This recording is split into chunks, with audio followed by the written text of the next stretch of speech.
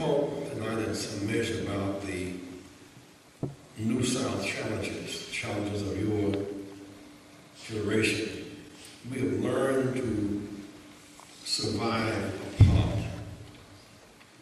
Now we must unlearn some bad lessons learned well and go beyond surviving apart, learning how to live together. Learning how to live together and not just survive apart. And deal with the relevant questions of your life. You look at the debates tonight, last night, there's more and more discussion about less and less. Issues have no value to you as they try to become theologians and discuss matters of faith. We live in our faith, that by faith may be, we live under the law. People of faith must fight for just law. We had faith during slavery time. Until the 13th Amendment passed, we were not free.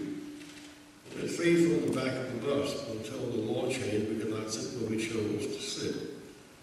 We had faith in selling. Until the law changed, we could not all vote. So people of faith must fight for just one and fight for sound economics and address the relevant issues of your day in this New South. There was a South that required a Montgomery bus boycott. That South is behind us. There was a South that required a confrontation in Central High, Little Rock, Arkansas. That South is behind us.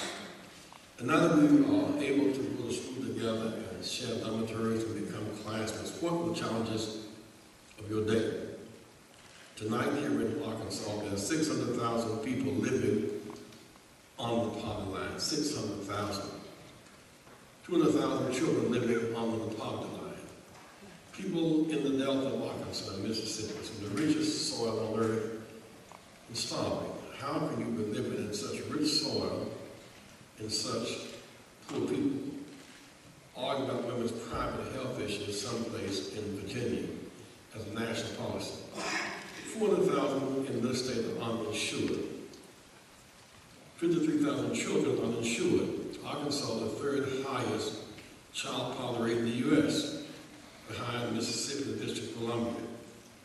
The issue of your time has to deal with how to revive a war on poverty. And the reason we are considered the reason of the red states were vote for rich people. Think about it. Alabama, 34% of the state budget is federal government. Arkansas, 35% of your state budget is federal. Florida, 35%. Georgia, 35%. Kentucky, 40%. Louisiana, 51%. Mississippi, 47%. How can states in those conditions be fighting against federal investment for roads and schools and bridges and hospitals? Rich people, poor soil. Rich soil, poor people in this region. Today, as we look across the landscape of our country, there's too much concentrated wealth. Too few people have too much. If in the flow of your human body, if there's too much concentrated blood and it does not flow, then you have a stroke. You cannot survive. Blood must flow. There must be some reasonable distribution of wealth and resources. Why do so few have so much? Is it because they're working harder or smarter? It may be because the cards are stacked. Too few people have too much concentrated wealth. The banks drove us to the brink of disaster. We bailed out the banks with zero interest money. In a two-page proposal, we bailed out the banks, not linked to lending of the reinvestment. So we're losing homes to foreclosure, churches to foreclosure. Banks got bailed out, the people got locked down. Why did they have so much? The insurance companies. We bailed them out. And so because there's not a cap, they maintain the insurance monopolies. The result is that insurance rates have gone up. The number of insured has gone up. Too few have too much. We gave to the richest 1% a tax cut amount of more money than all the state budget deficits combined. Why are we giving so much of those deck of the ship, not enough those in the hull? The fact is, Titanic did not sink because the chairs were off the deck. Water came in from the bottom. Too few with too much, subsidized by the government, too many unnecessary wars. Went into Iraq, hit the wrong target.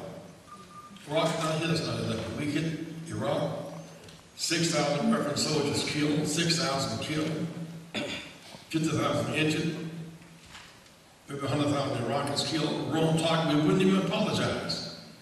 No humility. This week we burned accidentally the Holy Quran in Afghanistan. And President Barack Obama quickly apologized because we did not mean to burn the Holy Book. Newt Gingrich said we shouldn't apologize. But what does one get the graciousness of our faith? One is to be arrogant, to apologize. Humility, to be humble, to keep the kingdom, not to be arrogant. Arrogance precedes the fall. And so we are too arrogant. Too many wars. $3 trillion in Iraq.